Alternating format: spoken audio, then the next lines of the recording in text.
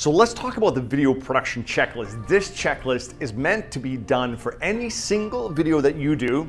This checklist accompanies that video, so essentially you know exactly what to do next and you stay on track. As you start producing videos on a regular basis, you'll probably have a little smaller checklist like I do, at least 2 or 3 bullet points to keep you focused as to what the next steps are to do.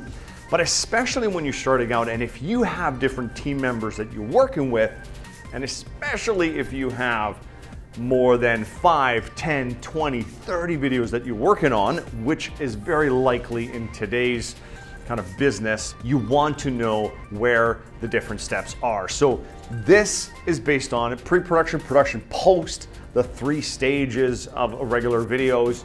And let's take a look at each of the stages that we have it broken out here. By all means, I left this in a Word document. I typically have mine in a project management tool, an online tool, so please copy and paste this into whatever you want to use, even Excel. But it just allows you to check off that has this been done, has this been done, has this been done. So if you are working on multiple videos, you gotta go, right, this is the next step that you need to accomplish, all right? So let's talk about pre-production. Essentially, there's 3 things happening here. 1, you got the kickoff call or the meeting. Then you have the time in the meeting to talk about the content or create the content inside the video for the video. And of course, then you have in the pre-production stage, hey, where are you gonna shoot it? Right, like I'm right now in a nice boardroom, so that would be a location, scouting a location. So in the kickoff call in the meeting, you're really looking at going, hey, can we book the room or find the place to shoot the videos? When are we gonna talk about the content that's in there?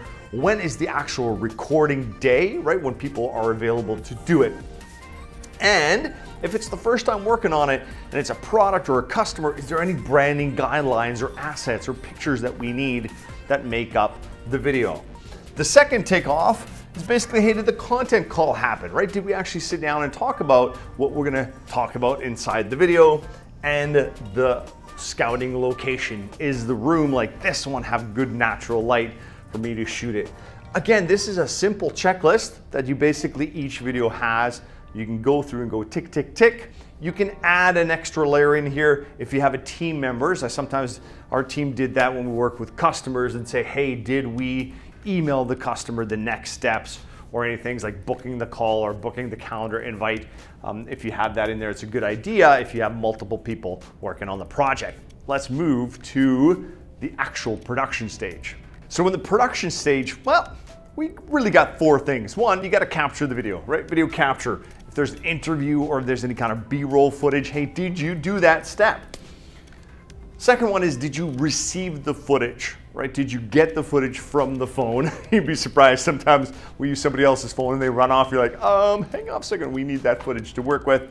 Did you send the assets to the editor, or if there's somebody on your team that you're working with to do the edits, the simple edits, or if you're doing them yourselves, did you get them?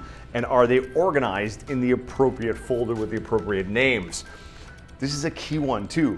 Remember, lots of things, video tends to take a little bit of space, so it's really good habit to get into to make sure you organize everything.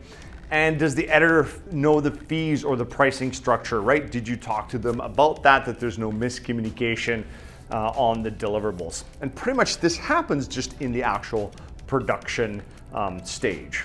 Now, let's move into the post-production, which is typically where most of the checkboxes align. All right, let's take a look at the post-production. Now, don't panic. It looks like there's a lot of checkboxes here, but they're quite simple steps. It's just designed to make sure you know exactly which area you left off and what's to do next. And some of these are really simple to do, but it's just a good idea to get in the habit of, because you are moving with video assets. The first thing is editor combines into what's called a rough cut. A rough cut is when you take the pieces together, you glue them, you cut out the bad parts, and now you have a rough cut of a video to look at. Then what you need to do is you need to take it and put it somewhere for others to look at it, right? Sometimes you can take the rough cut and upload it to YouTube so you can share it and people can look at it and provide feedback. I use a tool called Vimeo, which is super awesome to provide feedback. We'll talk about that later on. Then you need to plan out what's the keywording is planning some of the creative edits. Like if there are product screenshots or some B-roll that you took, how are you going to combine those, right? Kind of that creative direction, not too complicated, but that creative direction you're going to put in there. So that is a step. Has that been done? Then you need to send that to the editor or the team that's going to be editing them so they know exactly what they need to provide.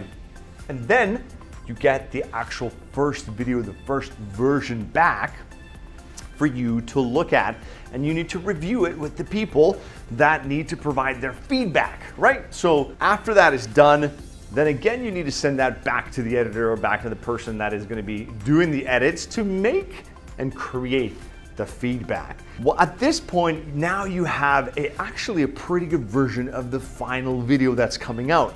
It's been rough cut, all the little creative things have been put in there, and you got a pretty good video that you're looking at. This is the next step is, well, let's take those and let's create a version 2 and let's get that back into the editing for the final feedback. So once that information has been done, has that been approved by the team to go, hey, all of the editing that we wanted to get done has been done, and now the video can be finalized. This is the biggest thing I can tell you. A lot of companies go, well, we could change this, and we could change that, and we could change this. But every time you change something, you now have to tell the editor or tell the editing person to do that. They have to make the changes. They have to send you another copy that you need to look at, and the whole cycle continues. So if you keep adding steps in the editing process, this sheet just keeps on growing. And this is the typical problem where people get caught in the never-ending loop of edits. So I highly encourage you to be very efficient, very quick, is to minimize those down to 2, because 90% is good enough, and the last 10% is gonna kill you. The last step that we have here is move a copy of the final video to a company folder somewhere where you back it up. Quite often you'll find it. Remember that video we did like 6 to 8 months ago? Does anybody have any idea where it is? If you have a collective kind of one folder where all the masters and all the final videos are properly named, it's a really good habit to get into that you always know you can go back to it and find the final file to do it. So here is a simple checklist that you can use in your project management folder, in Excel spreadsheet, doesn't matter what it is, just to give yourself and know exactly where the stage of that video is to keep you organized, or anybody else. It's a beautiful way to keep everybody on track. And I do this especially for myself when I create a ton of training content and I got 30, 40 videos to create. I'm like, what did I do with that video and what stage it is at? And it's a great way to stay on track and efficient.